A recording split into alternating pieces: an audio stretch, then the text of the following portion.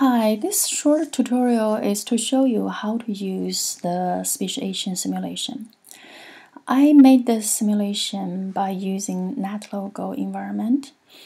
This simulation allows you to explore both allopatric and sympatric speciation.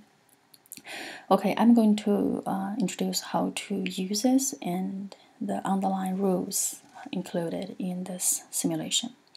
So if you look at the interface of the simulation, you can see some sliders which allow you to set up some parameters for the simulation. You will see some buttons here which allow you to control the simulation.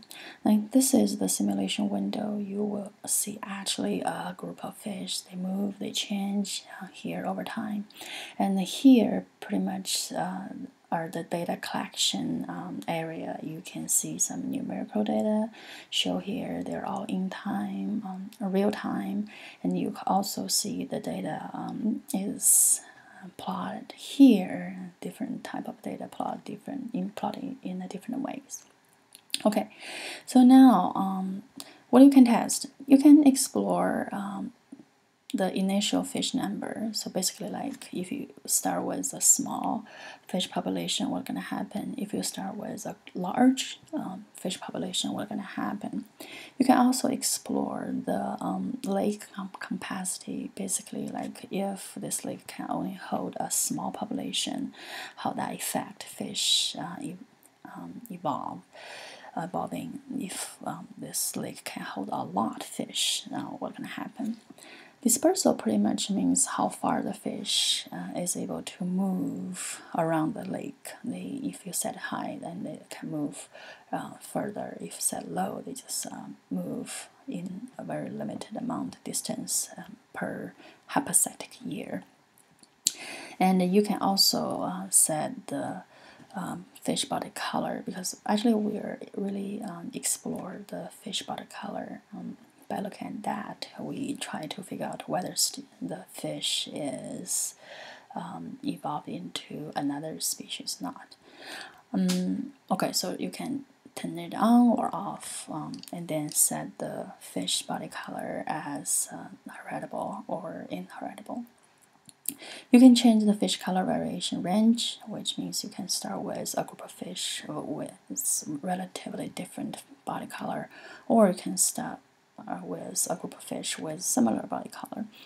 And here is a mutation rate, pretty much show it allows you to set up how many fish will be different from their parents. So here basically out of 200 offspring, how many fish will be different from their parents. It can be either darker or lighter. And of course you can set up different level of natural selection pressure. Here will be 0, that means no pressure, or you can set it to this end, which means you can have a stronger pressure. And the stress of mating preference, the same thing, you can set it at 0, which means the female fish will randomly pick their mate. It doesn't care what the mate look like. Or you can set this really high, which means the female will become more picky. They will pick the male which has really similar body color to the female. So besides these, you can also set up some geographic boundary to divide the fish population. So you can see once you have this boundary, then the fish cannot move across the boundary, so you pretty much just stop the gene flow among these two sap populations. You can also differentiate the environment and see what's going to happen if the two areas have different natural selection pressure. And you can take them off by clicking this. Okay, now I'm going to show you allopatric and sympatric speciation procedure in this simulation. So first, let's just leave all the setup as it, and we set it up, and we just use this as parameter. and then we can just run the simulation. You can see we start with 100 fish, but we quickly reach to 600. So once the population reached to the 600 individuals, and then each of these fish will have 50% of chance to die, no matter their and regardless their color, their size, their gender, their age. No, they just have the same chance to die out. So the max capacity will maintain at 600. And then now if we want to separate them, now we have two subpopulations, and then now here you can see this plot start to give some data. It seems the upper area have a slightly darker average color, but lower area have a slightly lighter average color. Well, okay. And now if we increase the natural selection pressure here, then what's gonna happen here? Seems nothing happened. We don't see any big difference. Well, that's okay. Maybe just because they have the same background, so they're subject to the same type of natural selection. So how about we differentiate the environment? Okay. Now you can speed up the simulation by pull this bar, so it make that run faster. Okay, see now what happened here. In class, you probably need to run this usually 3 minutes, 3 to 5 minutes. That's very normal.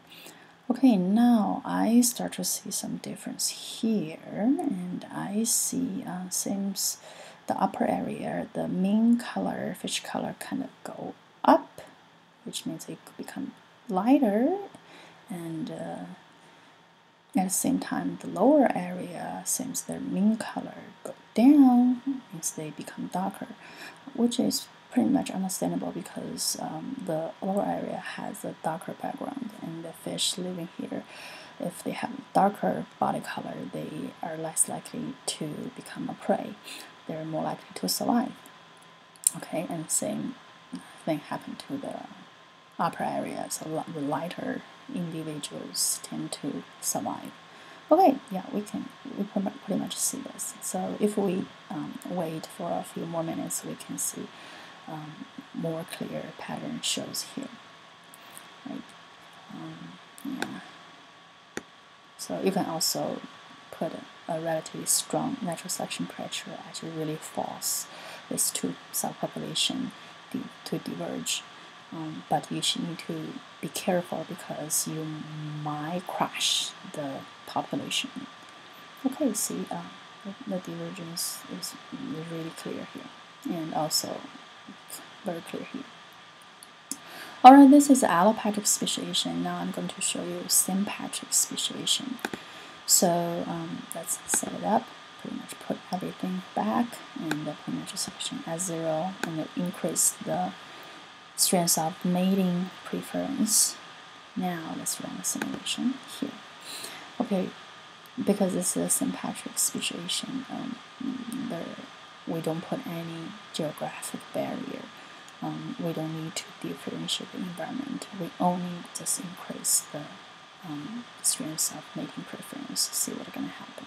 Now you can see we already have 1, 2, 3, 4, a little 5, little one here, 5 peaks, which means it seems we at least have 5 little colonies here.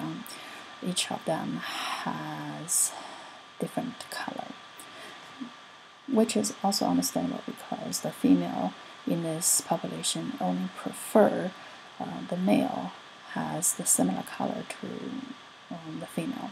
So over time, you can see pretty much the darker fish only mate with darker one, and lighter only mate with lighter one, and really this preference drive the divergence procedures. Okay, and we can see it's already really clear here. All right. Okay. Besides try the allopatric and sympatric speciation, a student can even try more. By using the simulation, they can try the dispersal. Like, what if the fish can move much farther in the lake than just in the limited area? And what if we have more offspring mutate? They become more different from their parents. And also, you can even put back the natural selection pressure, see how that interplay with this mating preference. So all kinds of things can be tested in this simulation. Okay, I guess that's all I want to quickly introduce. So let me know what you think. Thanks, bye.